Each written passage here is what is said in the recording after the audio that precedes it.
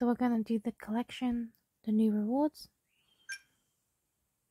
So you trade your item, you trade your pendants of honor, and we want to get Riel's war drum. Okay, so it takes 3. We're just going to trade a bunch of these. There's a random chance of getting the memo. You need 2 of this for the collection. And then you need 2 of the Riel's contract, which is the second one. So that takes a stack, because it's 10 and 10.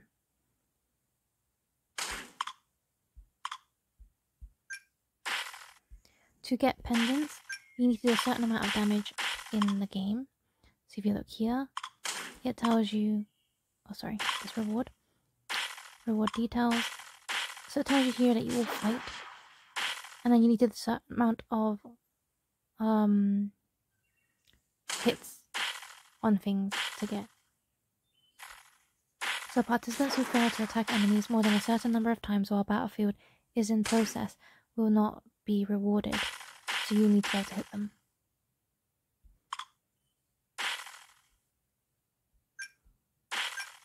Okay, so let's just fast forward all my trading pieces one by one. They really need a multi-button. So the Riel's war drum is stacks into 20. Oh, I got the memo on the first try.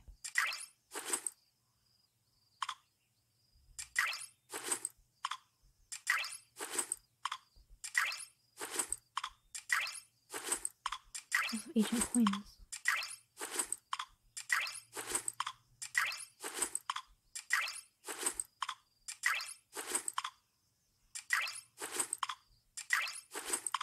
So the pendants have gone up in price. They're about 80k in BT now. And I have about 60 or so in here. Oh. Isn't that like what, 200k maybe? Oh, I got another memo. So I now have enough memos. And it took me about 60 or so pendants. So now I need one more stack of pendants to get the last 2 items for the collection. So I got this. I think these are about, what, 10k each maybe? So actually I think I made more. I spent 180k on this. This is for my collection. Perfect, I only need 2. Let's check what else we have. Some drill breakers. Quick bandage, trash. Enchanted bandages, okay. Okay, enchanted bandages. Trash. And trash.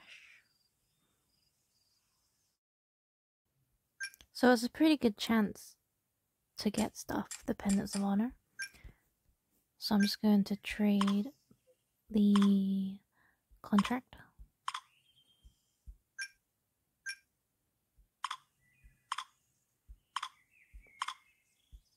Okay, done. And then we want to go to collection.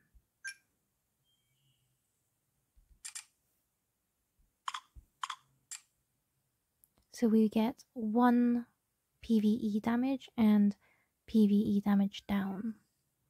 Not really sure what that means. Ta-da!